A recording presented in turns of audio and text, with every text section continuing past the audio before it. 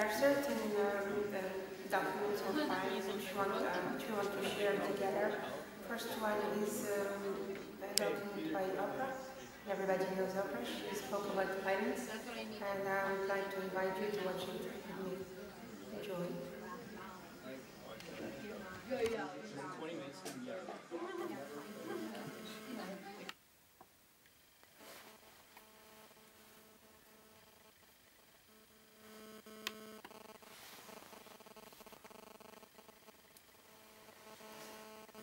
It seemed like he was born smiling.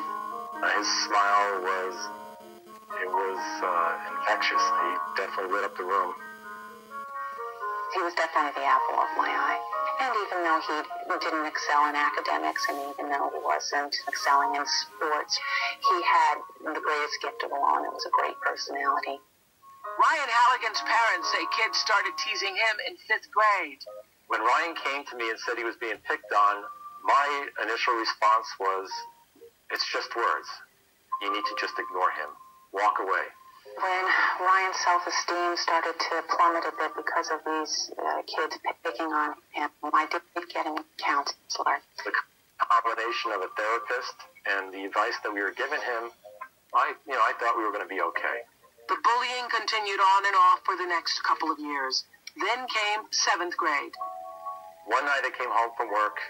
I found my son with his head down on the kitchen table. He lifted his head and he said, I hate this school. I hate this school. I never want to go back there again. Can you homeschool me? Can we move?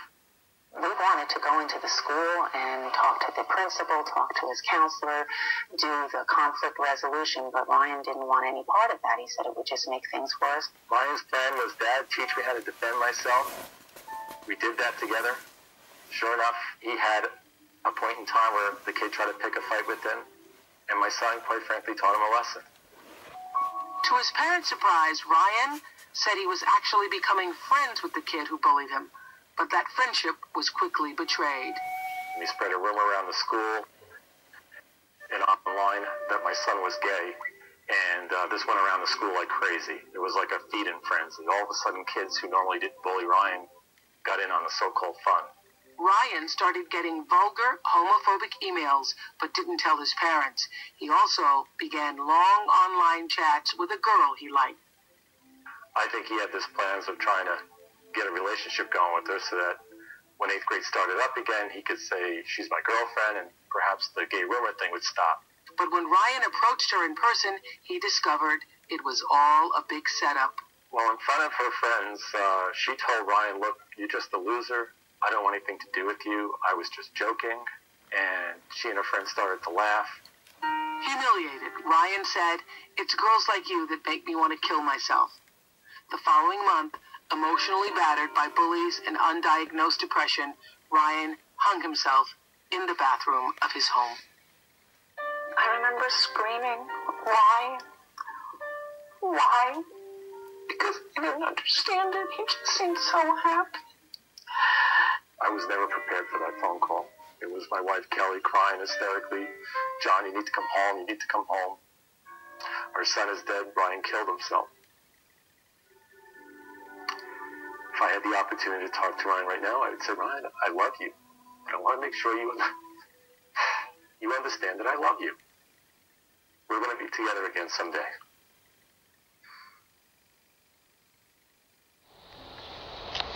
Any comments? Yes. It's sad.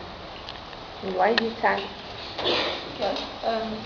Because he killed himself, so he didn't do anything.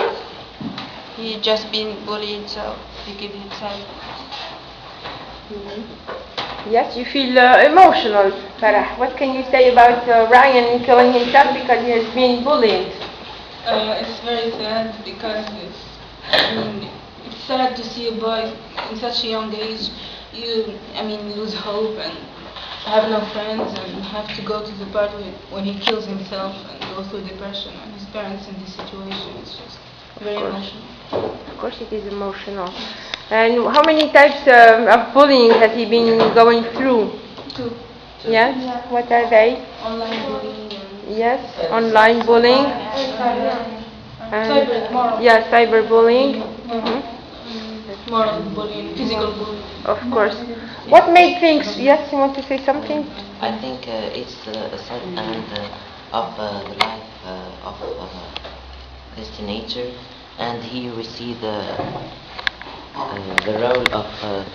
role of bullying in the destruction of the life of teenagers. What made things worse? I said. Yes. I feel that he gave up so early. He took the wrong decision, and he was able to find a solution. But anyways, he had his family helping him, but he gave up and killed himself. Yeah, he killed himself. I said, what made things worse? He had a girlfriend, yeah?